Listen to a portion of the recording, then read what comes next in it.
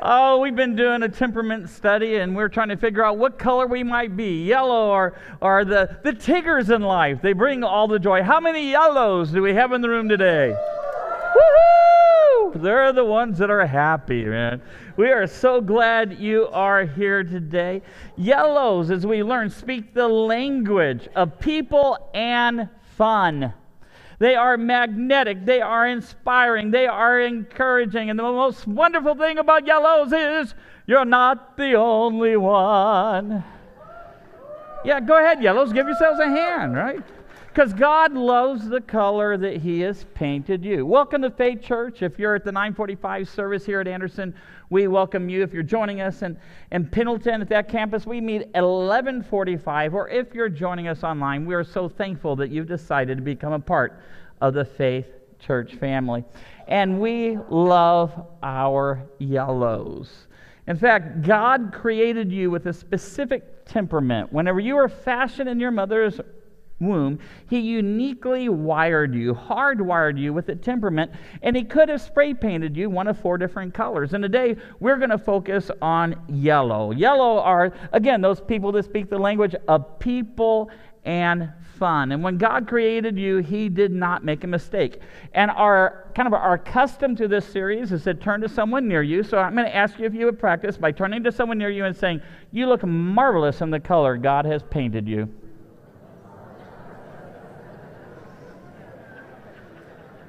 God did not make a mistake when He painted you yellow. If you're yellow, I want you to know that God thinks you are awesome. See? That's the language of yellow. Today we're going to do a character study of one of the most famous yellows in all of Scripture. And when I first started looking at his life, I think I miscalculated his color. At first, I thought he was red, but the more I read about his life, I realized that King David was most likely a yellow. He spoke the language of people. He spoke the language of fun. And we're going to pick up a story in 2 Samuel chapter 6. We're going to be reading from verse 14. And this is a scene where David is bringing the Ark of God into the city of David. And the Ark of God is like, it's more than you saw in Indiana Jones in the temple or whatever it was of the list. Which one had the Ark in it? Indiana Jones. That's good enough. It was Indiana Jones. And it's much more than that. The ark was the golden box in which God's Spirit rested. And the good news is that in the New Testament, you are the ark of God. You are the thing that God decided for His Spirit to rest upon. You are the temple of God's Holy Spirit. But in the Old Testament, it was all about the ark. That's where the Spirit of God was. The Ark of God was being brought into the temple or the city of David, and there was going to be a tent that's been prepared for the Ark, and it would allow people to worship God 24 hours a day. It's like David got a glimpse into the future, because before this time, there was a 4-inch thick tapestry that separated people from the ark, from the presence of God. And only one time a year could someone enter into the presence of God. And David saw something, and he wanted to make sure that God was worshipped. And you realize there was access that was available to the Holy Spirit, and it was an incredible experience. In round 1, when David tried to bring in the ark, there was a disaster that takes place, and someone dies, and now David's really frustrated, and they figure it out. And they said, we're going to bring God's Holy Spirit into the city of David. And when that happens, a party breaks out. There is singing and praising and shouting and the blasting of trumpets. And all of a sudden, David starts a dance routine. I mean, it's absolutely incredible. We're going to read it in 2 Samuel chapter 6, verse 14. David's now thrown off his kingly robes. And it's as if David is making a statement. There's only one king here that matters. And here's what the Word of God tells us. Wearing a linen ephod, which is kind of the garment of a priest, David was dancing before the Lord with all his might. See, all the yellows went, amen. Dancing before the Lord with all his might. This wasn't just toe tapping. All right, this is my idea of dancing right here.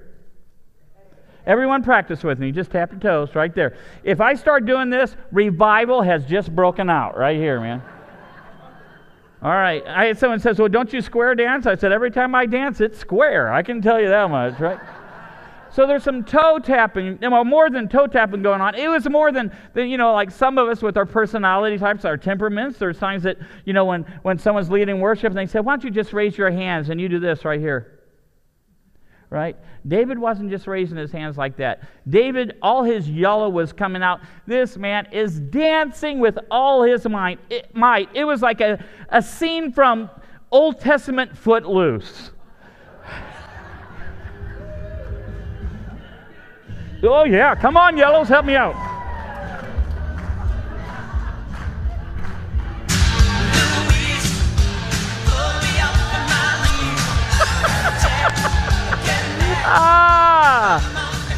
I would have danced longer had the yellows joined me. Come on.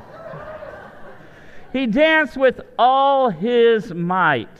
You see, a reality check for those of you that like the movie Footloose and you're in love with Kevin Bacon.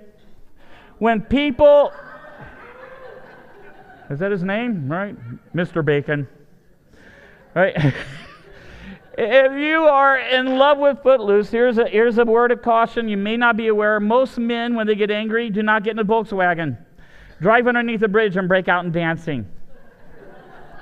All right, I am a red temperament. Never once in my life have I ever said, I'm so angry, I'm going to dance.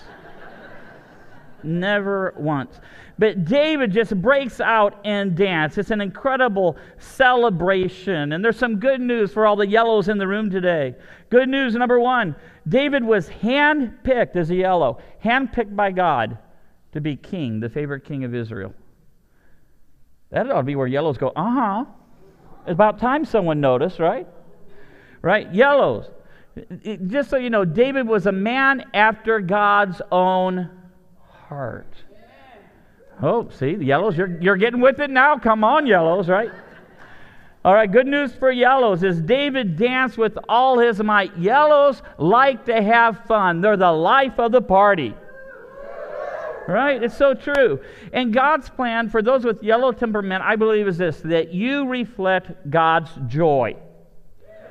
See, God is a happy God. He has joy. He is the very definition of joy, and you reflect God's joy. Without yellows in the church would be filled not with Tiggers, we'd be filled with Eeyores. Right? This would be our theme song. I'm so happy, here's the reason why. Jesus took the fun things all away. Yellows just love to have a good time. And I believe that yellows have been uniquely wired by God to be the best evangelists on the planet. And the reason being is because people want to have fun. And when people outside the church think about people inside the church, they think about Eeyore. But everything changes whenever they're at the bar and there's someone walking outside the street that's happier than everyone that's in the bar. You see, the reason they're happier is because they have Jesus Christ in their heart. And how many people agree with me that the buzz that God gives is better than any buzz you can get from any drug or alcohol? This is the celebration that God has put within the heart of all of our yellows. But a word of maybe warning, caution, it might be a whole new concept for yellows. In case you didn't know it, and this could be a shocker, I don't want to have like a spoiler alert, but a little bit of a shocker here. Not everyone appreciates your excitement. And the yellows are like going, why? Why are they laughing? Right? Because your excitement sometimes is so exciting, and you're so excited about what we're doing next that people think it may not be sincere. But for those of you that aren't yellow, why don't we just take it at face value? God's wired them to be excited about things that you're not necessarily excited about.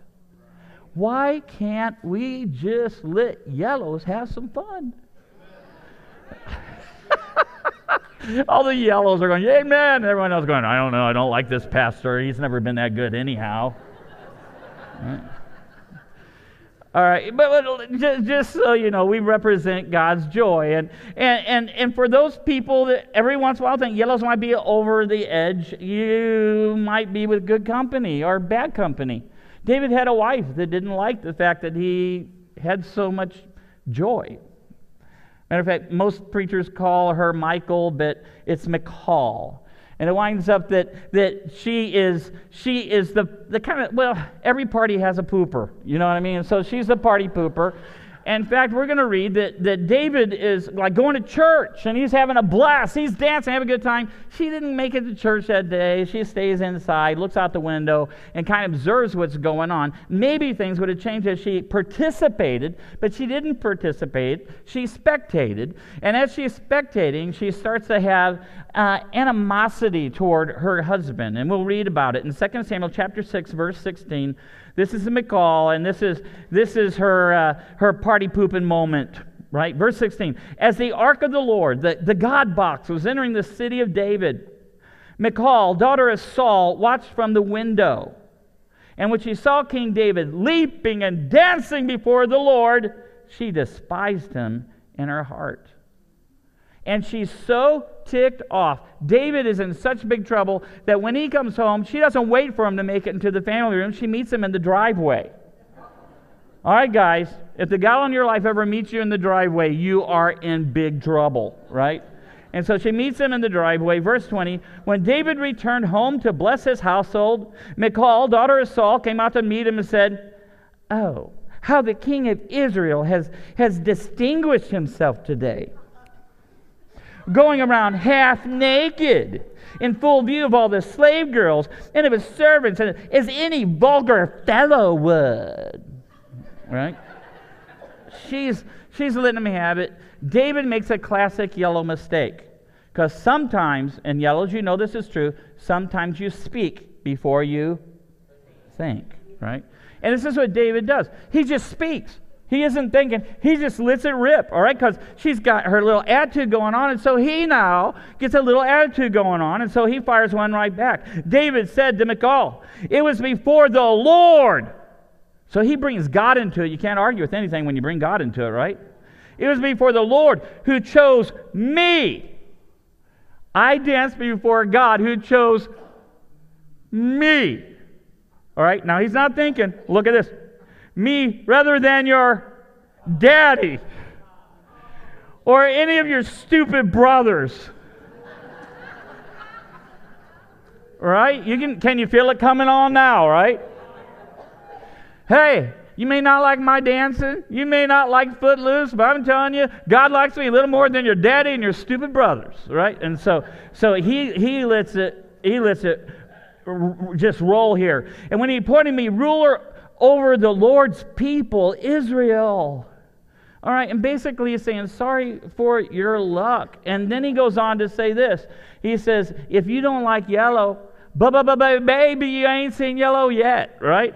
Because he goes on, and he says, and I will become even more undignified than this. All the yellows are excited now. Preach it, brother. But just so you know, there's some other temperaments that are like, I know, that's creepy, right? But we love you, yellows. Man, he just said, you haven't seen yellow. If you think you're going to control me, you're not going to control me. I'm going to worship God. I'm going to let it rip, because when God touches a yellow's heart, their worship involves a little bit of body movement. It's just a natural response. They remember what God has done for them. So we're going to take a quick look at some of the reasons why God loves yellows so much. And one of the positive qualities is this, that yellows find joy in all circumstances. They just find joy in all circumstances. I believe James, the brother of Jesus Christ, was a yellow. Even though he's guided by God's Holy Spirit, I think only a yellow could possibly write these words in James 1, verse 2. Consider it pure joy. Anybody here like pure joy? All right, yellows, right? We want pure joy. Consider it pure joy, my brothers and sisters, whenever you face trials of many kinds. Only a yellow could turn a trial into something fun. All right, if you have a mundane job, you need to work with a yellow, because they take the mundane and make it fun. You're going, take the grape, put it on the tray. Take the grape, put it on the tray. Take the grape, put it on the tray. And a yellow will throw a grape at you. All right? They're just going to have fun. They're going to make things fun. And so they're excited about worship. And I mentioned that before because they remember what Jesus has done for them. And when they remember, it sparks something inside of them that makes their body want to move. See, yellows see the positive in circumstances. I heard a story recently about a kid that must have been a yellow. And he was driving his grandfather crazy because this yellow energy that he had and all the joy that he had. And finally, he kept saying, you have got to settle down. You have got to be still. You can't continue to behave this way. And the yellow was just being yellow. It's what kids do. It's what yellows do. And finally, Grandpa said, I'm going to teach you a lesson. We're going to go to the neighboring farm. And so they went to the neighboring farm, and he asked if he could have permission to have his grandson shovel out the barn stall because that'll settle him down. He said, you need some good hard work. You need to know that everything in life isn't about fun. And sure enough, he opens up the stall door, and it was a stall that had not been shoveled for a long time, and the poo in there was about knee-deep. And he says, you're going to have to shovel out the stall. And this kid, because it's yellow, grabs his shovel and starts shoveling like crazy. He goes, woohoo, woohoo, woohoo! He's throwing poo everywhere. Finally, Grandpa says, why are you so excited? This is a bunch of poo. And he said, I'm excited because underneath this poo there has to be a pony somewhere. You see, they see the positive in every circumstance. Yellows make great leaders because they're excellent motivators. God chose David, a yellow, to be king over Israel. Here's another reason God loves yellows. They inspire others. They have tireless optimism. A helpful hint, for those of you who just don't enjoy life very much, you need to hang around with yellows. Because yellows will not let you mope. They just will not let you mope. As a matter of fact, if you happen to be miserable, God most likely will send a yellow into your life. Have you ever had one of those days when nothing goes right? Anybody ever had one of those days? Anybody had a week where nothing went right? Anybody had like a year or two where nothing went right? All right, when you have one of those days when nothing goes right, God almost always sends a yellow. I used to think it was to make your life miserable. But I think it's to get you out of like Eeyore mode.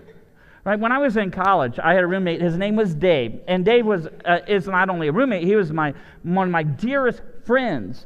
But every once in a while, Dave would go through a day that wasn't good for Dave. And when Dave went through one of those days, you knew it wasn't good. And so I just gave Dave a space. So he had hit one of those, I don't remember what it was, he hit one of those tough days, and he needed his space. And finally, I said, Dave, maybe you want to go out and do something? Because I got a little bit of yellow inside of me, and I'm thinking, maybe we could get out of the doldrums here. And so I leaned over and said, and he says, I need to go to Walmart. I said, let's do that. And so we go to Walmart, and we're going through Walmart, and I'm not even talking to him because he does not want to speak English at this point. He just wants to grunt. Burr, yeah, burr. And he grabs something, throws it in the cart, burr, throws something in the cart. What happens is, God sends a yellow. And there's this guy in college, and he had no other color other than yellow in him. And so we get to the end of the aisle, and this guy waited until we get to the end of the aisle, and he jumps in front of Dave. And when he does, he jumps in front and stops the cart and goes, hi, Dave, how you doing?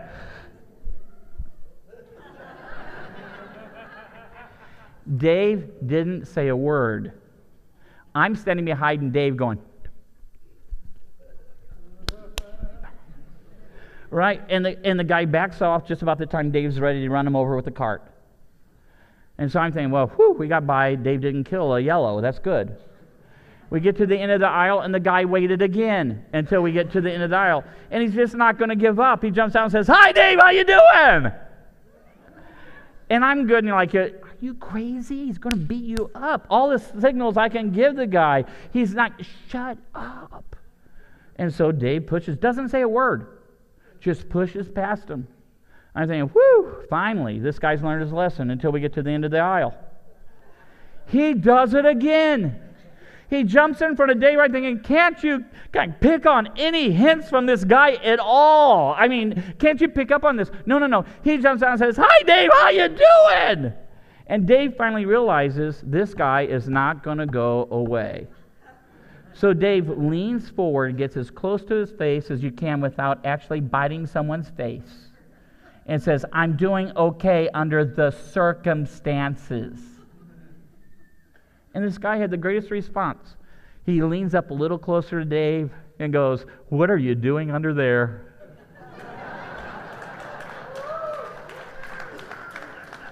Good question. If you're doing okay under the circumstances, what are you doing under there? If you're under the weather, what are you doing under there? If you're feeling a little overwhelmed by depression, what are you doing under there? Hang around with the yellow. They'll make sure you don't stay in Eeyore mode. And the most wonderful thing about yellows is you're not the only one. Right? We as yellows are encouragers, and God is always sending encouragers into your world. They're optimists. They see the positive of everything. You can see with David. David is not even a warrior whenever he fights Goliath. If you're not familiar with this story, there's a Philistine giant. He really is a giant. He's huge. He's a warrior. I mean, he's just like the man of all men. And he's taunting the Israelite army and making fun of their God. And he says, "Give me one man that I might slay him." And they're saying like just man-to-man, hand-to-hand combat. And every morning he makes this declaration, he blasphemes our God, and it winds up the Israelite soldiers just run like crazy. Go to their tent and hide out all day long playing video games or whatever you do in the tent. And it winds up that David is delivering some cheese and some bread, like a pizza delivery guy. And he winds up hearing the giant, "Give me one man that I might slay him." He's like a 12 or 13-year-old kid. He's not trained for war. And he says, "I'll take him." Only a yellow would do that. Right? All the blues are like going, "Oh, that would not be wise." Right? That wouldn't be all right. Saul, the king at the time, said, "That would not be wise." Right? He's a giant. He's a warrior. You're like Pee Wee Herman. Right? There's nothing there. Right? You got what's your weapon? I got a slingshot. That's not going to work. And David, like the optimist, starts encouraging other people. "I've killed a lion with a slingshot." And everyone goes, "Yeah, lion, giant, yeah, nice try." "What do you mean, nice try?" "I killed a bear with a slingshot. And then I cut his throat." And then by the time he gets done, the king's going, "Well, maybe you could." Because yellows are optimistic. They see the positive. They know they can do anything through Christ who gives them strength. And so they're all excited, and he's excited about it. And finally the king says, "Well, you can wear my armor." And he tries to put it on. It doesn't even fit him. He can't use it. And still he talks the king into letting him fight Goliath. That is an optimist. And the good news is yellow wins. Right? He conquers the giant, and God gives him victory. All because he had that hardwired optimism that says, with God, I can win this battle. For all the wise, though, for all the yellows, there's good news, and here's the tough part. There is some bad news. All right? And here's a couple of warnings. Number one, you may not color in the lines. Matter of fact, yellows may not even know what the lines are. Right? Yellows are the ones that, and if you've ever taught like a early childhood here at church or at school, you know that when yellows, they just don't even bother trying. They're the ones that just get out colors, put about 5 in their hand, and just scribble. Right? And there's some good things and bad things about that. The good thing is that you challenge status quo. The bad thing is you challenge status quo. Sometimes they'll get you in trouble. Here's another thing. They struggle sometimes with long-term commitments. Right? Because they lose fun. Right? It's not fun anymore. I had a job for a while, but I just quit. It wasn't fun. I had a marriage for a while. I quit. It wasn't fun. The yellows are the ones that set the appointment with me and tell me that they left their spouse. And when they tell me, they say, "Well, I left them because God wants me to have fun." To which I say, "Where is that in the Bible?" And they say, "Well, you're the pastor. You figure it out." All right, and you can look pretty hard for God wants you to have fun, and the reality is this, that God is more interested in your holiness than your happiness. But holiness doesn't mean that you can't be happy. Matter of fact, when you live a God-centered life, you should be the happiest people on the planet. Right? God invented joy. So here's some things I'm going to encourage you to do. If you are a yellow, if your job starts to not be fun, start making it fun. Every once in a while, throw a grape. right? Just do something fun. Ask for a change of portfolio. Do something that involves learning something new or meeting some new people. If you're married to someone who's a yellow, how many people here are married to a yellow? All right, if you're married to a yellow, encouraging words for you. Just do something every once in a while that's fun. Just spontaneous. And maybe you're one of those organized people. Organized, just don't tell them. Right? And say, all of a sudden on Friday, you say, we're going to the comedy club. Yellows are going to go, woohoo! Right? Just plan some things that are fun. And then the last thing, that kind of a warning here, is that yellows may choose pleasure or fun over wisdom. Right? That's not smart. Yeah, but it'd be fun. Right? And as kids, didn't you get in trouble for that one? There's always the temperament that goes, I don't think we should swing on that vine. And then there's yellows. Woohoo! What vine? Right? They just have that knee-jerk reaction, and sometimes that drive for fun will override wisdom. It happened with Dave. Dave. King Dave. We're on first name basis. I just call him Dave. It happened with David. King David winds up in a situation where he sees another man's wife and he starts to lust after her, and even has someone that comes in and warns him. He says, you know what? She's a married woman. You're the king. You could have a relationship with anyone in the kingdom. You're the king, but don't have a relationship with another man's wife. And David said, yeah, but it looks like it would be fun. And he has an affair. And fun overrides wisdom. And then he's spontaneous again. See, whenever she says, Dave, she would call him Dave. I call him David. It's just a mistake. But she'd call him Dave. Oh, Dave, a little problem. What's that, baby? I'm pregnant. What do you think we ought to do? Here's the knee-jerk reaction. Let's kill somebody. Aren't there a couple of steps in between, right? No, he's like, no, let's kill your husband. And she doesn't even protest that much. Oh, okay. She must have been a yellow as well, right? That seems like the right thing to do, right? And all of a sudden, they make decisions that are not wise. And if we aren't careful, sometimes as yellows, the pursuit of fun will override wisdom, and it can cause tremendous pain. In fact, there are a lot of people who have broken hearts in the room today because of the spontaneity of a yellow. So here's, as we wrap things up, there's the good news. God is not attempting to limit your fun. God invented fun. Matter of fact, say that with me if you would please. God invented fun. Matter of fact, God wants you to have fun on a very high level. But here's what Satan has always done. In particular, I think he's done this with yellows. He tries to make yellows think that serving God is not fun. I don't have enough evidence to prove this, but I think Eve, in the Garden of Eden, I think Eve was a yellow. And the reason being is the temptation that she faced was this. See, God doesn't want you to have fun. Did God say that you can't eat of that tree? Because that's the fun tree. And she goes, well, he said if we eat of that tree, it wouldn't be fun, that there'd be consequences. And the devil says, don't worry about consequences. Let's have some fun. See, God's holding out on you. And the reality, we know the story, God wasn't holding out on Eve.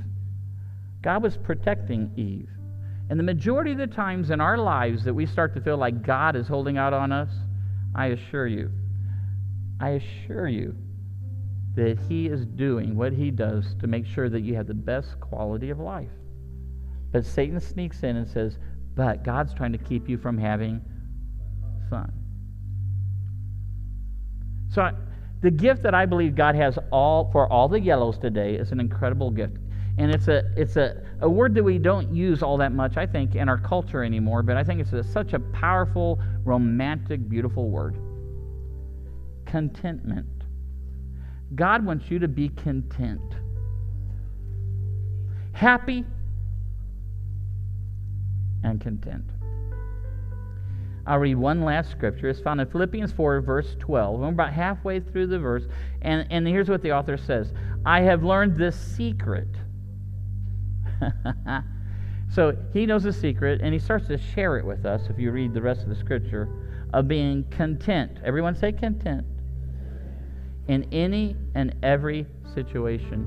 That there's something that God has for all of us. It doesn't matter what your temperament color is. He wants you to be content in every circumstance. That's why James could say this: consider it pure joy when you face trials of many kinds. You can be content. You can have joy when you're facing difficult times. You can be content. God wants you to be content where you are, who you are, and what you're doing. Well, I don't like my job. Learn to be content. I don't like my house. Be content.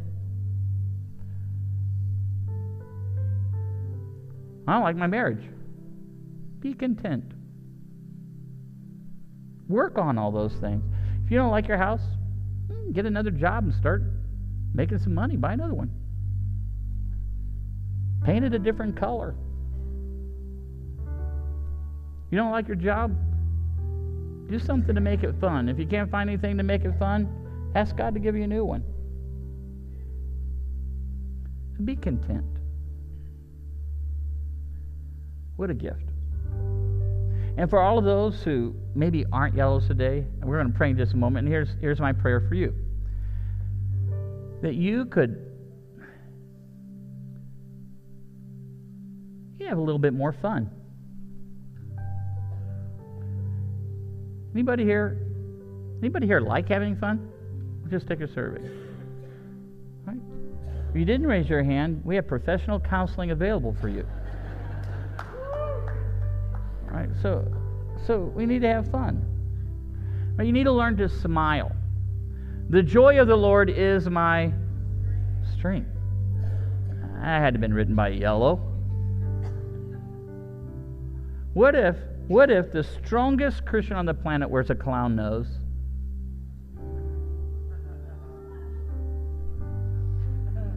Teacher says every time a bell rings, an angel gets its wings. Huh?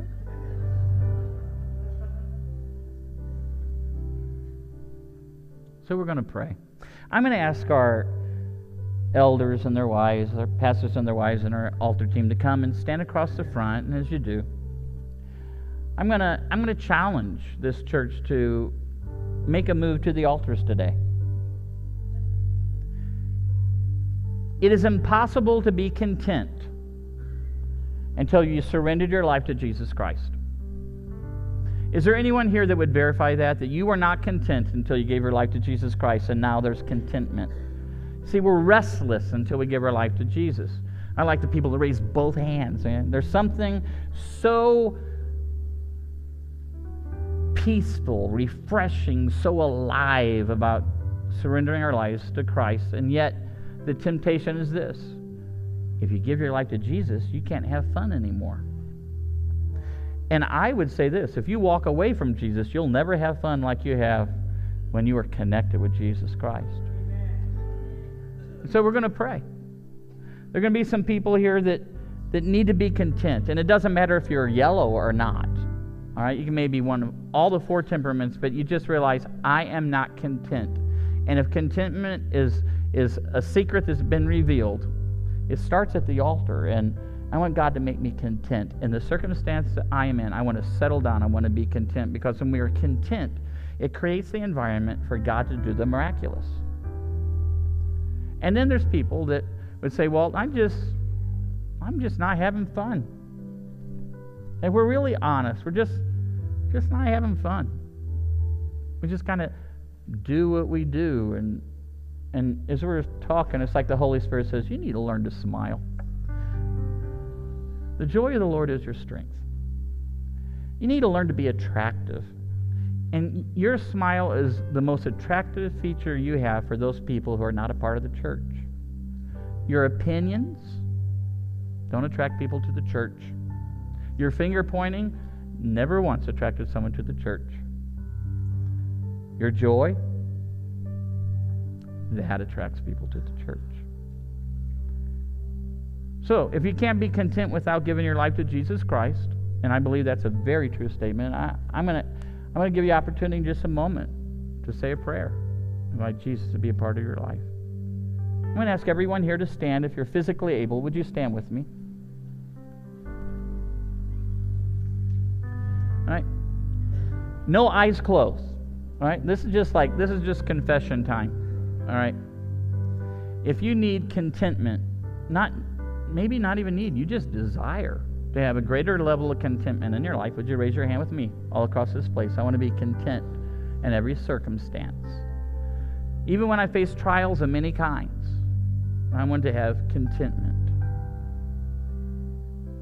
You can put your hands down for just a moment. Are there people here today that say, well, I think I may not be as attractive to those outside the church as I need to be because I just don't reflect that level of joy, the level of fun, the level of humor. I don't reflect the joyous side of who God is in the measure that I would like it to. It doesn't mean that you're not fun. It doesn't mean you're miserable. You just realize that on the fun meter, you're just not peaking out where you need to peak out. And if that's you, you just like God to put joy, more than fun, but God-given joy in your life. Would you raise your hand with me all across this place? I'd like God to give me an overdose of the Holy Ghost. I want some joy in my life. All right. And the last thing we're going to pray for is this. Everyone else has confessed. If you are not in a living relationship with Jesus Christ, maybe you said a prayer at one point in life, but you realize you're just not where you need to be. Maybe you never said a prayer asking Jesus to be Lord of your life, and today you're thinking, well, to be content, you got to have Jesus. I want to start that process today. So if you're saying, I just want a fresh relationship with Jesus Christ, would you raise your hand with me all across this place? Fresh relationship with Jesus Christ. Hands are going up. Good deal. Then we're going to pray. Everyone here, would you put your hand right on your heart? This is the most important prayer we're going to pray today. Would you say this right out loud? Heavenly Father, I need you to give me a living relationship with Jesus Christ. Forgive me, Lord, of everything I've said and everything I've done that has separated me from you. Cleanse my life, spirit, soul, and body. I thank you, Lord, that you have created me the color that I am. I want to live my life reflecting your glory. In Jesus' name, amen. That's the first prayer. And if you said you want a living relationship with Jesus Christ, it just happened. The only requirement is this. You just got to ask, and you ask. So I think we ought to celebrate for just a moment. I saw some young people putting their hands together, man. I love it. I love it.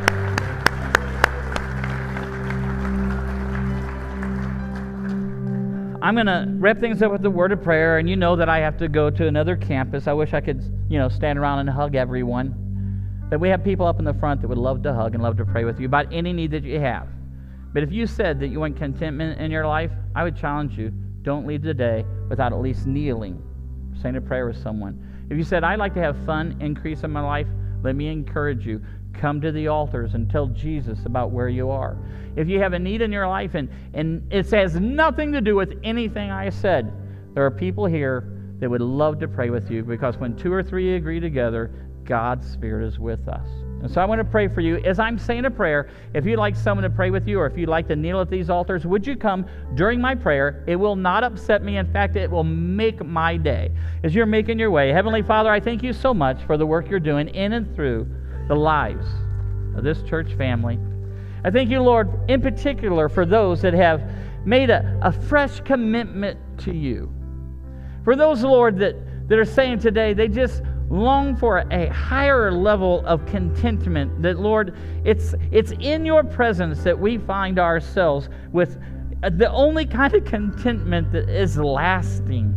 Lord, for those that said they're looking to enjoy life a little bit more, may we start to see life and others through the lens of your eyes. And I pray, Lord, that long after this sermon is spoken, that it would be that your Holy Spirit would continue His work. And we ask this all in Jesus' precious and holy name. Amen.